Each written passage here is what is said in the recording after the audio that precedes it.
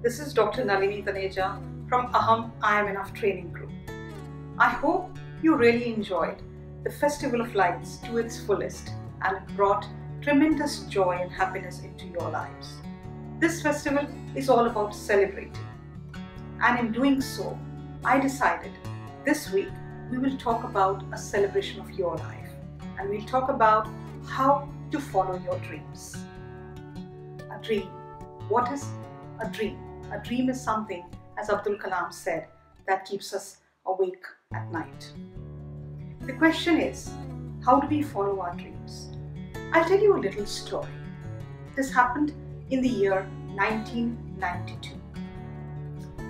I had just lost both my parents, and one fine day I realized there was not enough money in the house to cook the next meal. What I did was, I gathered all the old newspapers and collected them and sold it to the newspaper vendor. I remember getting some petty change for it, which was enough to buy vegetables for the next meal. Why am I telling you this story? I'm telling you the story is that don't be defined by the circumstances that you find yourself in today. Even at that given point of time in my life, I believed my life was not going to be like that. My life was going to be about what I create for myself. Though it was very challenging, it was very tough, but I continued to work on my dreams. The question is, whatever is the dream that you have for yourself, don't let go. Dare to follow it. There will be tough times. There will be challenging times. You will have to face so many setbacks as you follow your dreams. But then, there are no free lunches in life. Everything has a price, and our dreams also have a price. Many a times I'm asked this question, how come I achieved all that I set out to achieve in my life? Well, it comes from a place called hard work, and lots and lots and lots of it. Are you willing to work hard for your dreams? Are you willing to follow and lead an extraordinary life?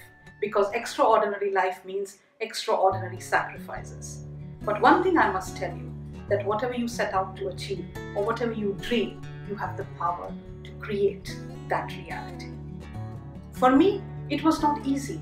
I had to go back to school at 36 years of age and do a master's in international cooperation, despite the fact that I had a doctorate, a PhD in human values. I had to do it because I wanted to fulfill my dream of working with United Nations. The question is, there will be sacrifices that will have to be made. You have to make a choice. Are your dreams worth making those sacrifices? So here it is to your dreams. I would request you to write down in clear words what is it that you dream of and follow it through. To your dreams. Till we talk next time. Take care.